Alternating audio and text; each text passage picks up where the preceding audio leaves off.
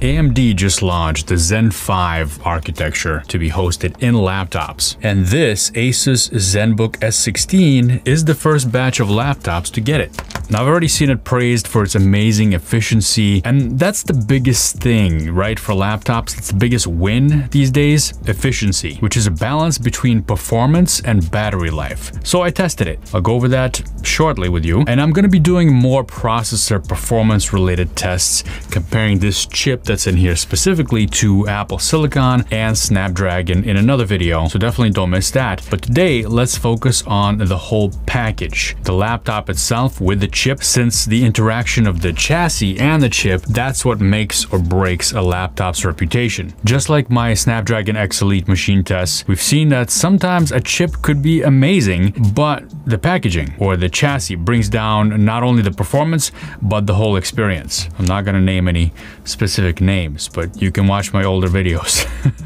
There are some really good winners and not so much in the previous set of machines. Anyway, we're not talking about that. We're talking about this. Right off the bat, I noticed that this is a different caliber laptop from ASUS that I've tried before.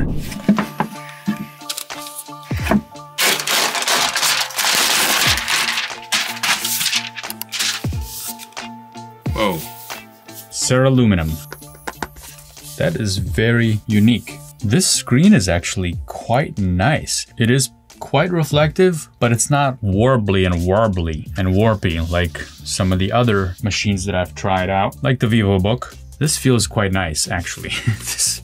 This is a surprise to me because I've had a couple of ASUS machines. I've never had a Zenbook, so maybe it's a very different class of machine. I do notice that in the middle of the body, it still kind of has a lot of give. The bottom is plastic, so it is gonna bend. The top, though, is very nice. Now, one thing I don't like is these legs. These pieces of rubber eventually wear out, especially something that protrudes so much. Also, when you're gonna be shoving this in and out of your bag, this thing is constantly gonna get that pressure and nicked. Not a fan of that little leg, but what it does is it leans the laptop towards you, which is good. It's a good position to use your laptop in. So AMD Ryzen AI 9. This is the 365 variety, one of the new ones. HDMI, USB-C, USB-C, and a headphone output. On this side, USB-A and an SD card reader. It's a very unique look and it looks good, brand new out of the box. But I do have to wonder how this is going to hold up over time, especially with these laser cut notches in here. There's grooves inside, so they're probably going to collect dirt over time. And how is this new ceraluminum stuff gonna hold up to stains, like if you spill coffee on it? This is something that only a long-term review will show. We don't have that information right now. But since this kind of design is so new, you gotta wonder about that. So if you're a dirty person, then maybe stay away from this. Now, one thing I will say is that this is the most fingerprint resistant laptop I've ever seen. Look at that, nothing. Now, I did test the monitor's brightness, and it's not the brightest according to the test, but it's bright enough and it looks really good. This is an OLED panel, so it's gonna be really black blacks. Look at that PowerShell window, beautiful. Black blacks and white whites, really nice contrast, even though the test said it wasn't. I don't know what that test is doing, what it's smoking, but pretty standard test that I ran, so I don't know what's going on with that. It feels bright enough and it looks really nice. This is a nice looking screen. It also happens to be a touch screen. I don't use that feature very often, but sometimes I do. And I took this thing out with me and started using it for a little while, a couple days, and the keyboard is okay. It's a little bit too much push for me, for my taste, but it's not bad. It feels very clicky, very nice, responsive. The one thing I have a problem with is the touchpad. So I started avoiding using it if I can, and I just hook up a mouse and I started using the mouse with it. And actually, most of the time I do that with my MacBook as well, even though the trackpad on the MacBook is incredible. The only difference is that if I don't have my mouse with me and I need to do something quick on the MacBook, I don't mind using the trackpad. It's okay, but here I kind of do mind it. It's not very good. It's the diving board design where it doesn't work at all on the top and it works on the bottom. So you always have to kind of remember that. I don't actually know what the point of that is. Like, why make the trackpad so large if you can't use the whole thing? The ergonomics of this keyboard feel right at home for me, being a Mac user most of the time. Now, I did do some initial benchmarks on this just to get a sense of how it fits in, and I'll put some on the screen right now, but I'll be doing more comparisons in a later video anyway. Now this laptop is not that big, but it has a pretty big battery in there, 78 watt hours according to the spec sheet. However, on full charge brand new, it reaches 79,288 milliwatt hours. And that's something some of you pointed out in the previous video about the X Elite battery test that I've done. And this is just a guess here, but probably manufacturers want to under-report their battery's capacity instead of over-report it, because over time it's going to degrade a little bit. So they want things to last just a little bit longer. I really wanted to get to the answer of how efficient is this new machine. Yes, it's got a nice design. Yes, I like the screen much better than any other ASUS machine I've ever tried. So my testing setup includes opening Chrome because I prefer Chrome. It has really nice developer tools. It's still on top as far as developer tools go for web. So I have 15 tabs open. Not that many, I know. I know you're all gonna shame me with all the tabs that you have open, 30, 40, 70. I did recently try over 7,000 tabs, but that's a whole different story for a different video. That's coming up soon as well. You'll see that video. That's hilarious. Okay, 15 tabs. Then I have my terminal open. I have Notion, my note-taking app. I have Todoist, which is my to-do list. You can probably guess by the name, right? VS Code, and I have been working on this machine inside Visual Studio on a project that I'm currently working on, but that one is not part of my battery test because I wanted to do a cross-platform battery test so that I can do this on all machines, whether they have Intel processor, Apple Silicon, Snapdragon, or AMD, and whatever other processors might be coming out in the next few years. I want to make sure that this test can go across all of them. So I want to use cross-platform tools like I just mentioned. Now, about this battery test. This battery test simulates my workflow throughout the day in half-an-hour increments, which is a completely scripted and automated process that I wrote that includes playing music, copying files, using Todoist, writing code, and running Python code. This includes the Mandelbrot test, which you might have seen on my channel before, which is a really intensive. It uses all the processor cores. It uses the browser documentation, watches YouTube videos because that's what we do, right? No, you don't do that, of course. You work all day. You don't watch YouTube. Browsing informational sites, cleaning and building a .NET Blazor project, and watching more YouTube videos.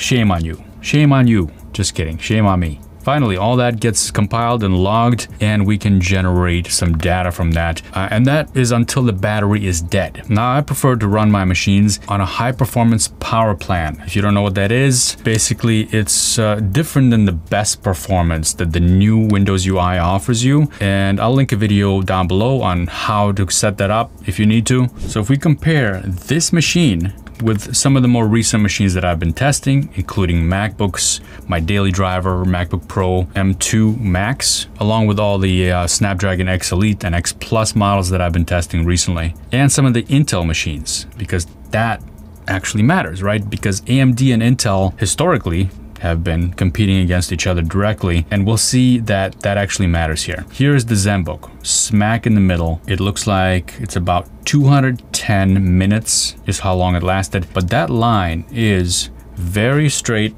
Well, yeah, it's pretty straight, which means there's no fluctuation in battery drain the longer the test went on, which is good. But the battery does not last as long as the MacBook Pro 16 M2 Max, which is 240 minutes. It's beaten by the Surface Laptop 7 X Elite. It's beaten by the Galaxy Book 4 Edge with the X Elite, the ASUS VivoBook S16 X Elite, MacBook Air M3, Surface Laptop with the X Plus. So all these machines beat this Zenbook as far as the duration in high performance power plan. This machine does last longer than the Surface Laptop 6 with the Intel Core Ultra and the XPS 13 with the Intel Core Ultra. See the little pattern here? AMD has now separated itself from Intel and heading towards the territory of where the Apple Silicon machines are, where the Snapdragon X Elites are. So as far as that goes, yes, this is doing better.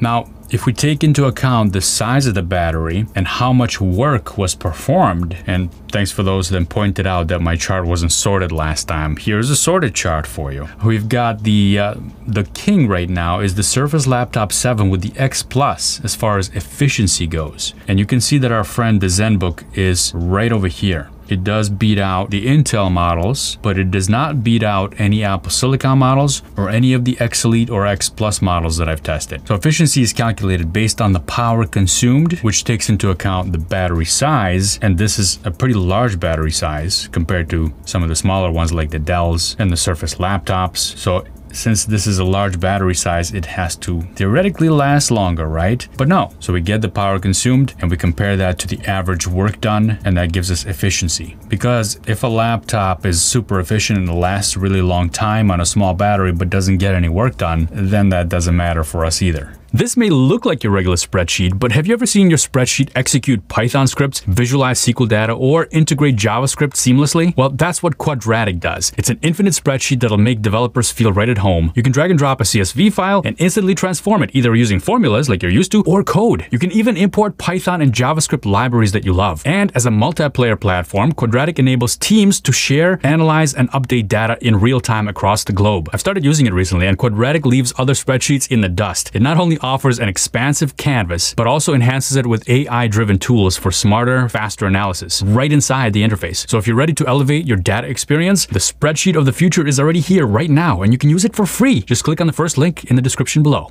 Wait a minute. Just because I like things done a certain way doesn't mean that a lot of people will like it done that way. I like things on high performance power plan, but a lot of times when people buy these things, they're probably not even gonna mess around with the power plans or the power modes that's in the new Windows UI. They might just leave it alone, especially with a machine like the Zenbook, which is kind of middle of the line. It's not exactly super professional machine, but it's not like one of the cheaper ones, right? I think a lot of people will just leave the power plans alone. So I know I don't have data for this for the other machines. I only tested the other machines on high power plan, but going forward, I might as well keep in mind the balanced power mode as well. So I do have one data point for that, and that's this machine. But before I got that data point, I did spend a whole night running this thing, thought I was getting some information, and it ended up that the whole night the machine was actually plugged in. So of course, it was still at 100%, doing its job in the morning.